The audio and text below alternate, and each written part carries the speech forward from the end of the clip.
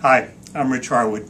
Every now and then I just wanted to come and tell you a little bit about the work that we're doing here at the Institute and how we might be able to join forces. You know, the last couple of months have been an exciting time for us. Just recently I was up in Toronto talking to United Ways from across the Ontario province. Before that I was in Rochester, Minnesota, where the Mayo Clinic is located, giving the keynote address for the United Way there.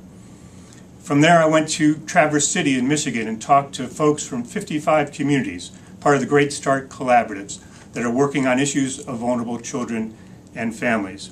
And just the other day I spoke to libraries from across the globe who are interested in how libraries can play a more important and significant role in the life of our communities.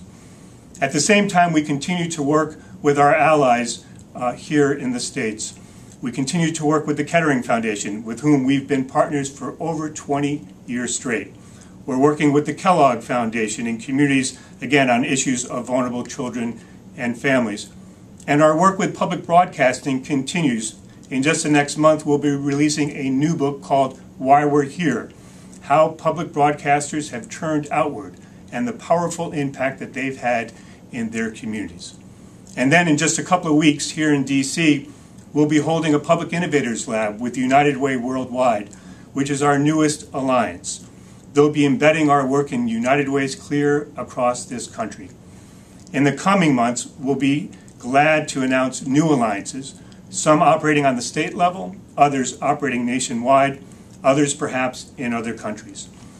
This is an important time, not just for the Harwood Institute, but for all of us who are interested in building a stronger public life, who want to make sure that communities work for everyone, not just some folks, and who want to make sure that we're interested not just in our own good, but the common good.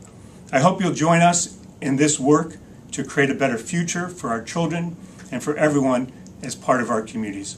I look forward to hearing from you. We always look forward to your comments, and we always want to know how we can be supportive of your good work. Thanks.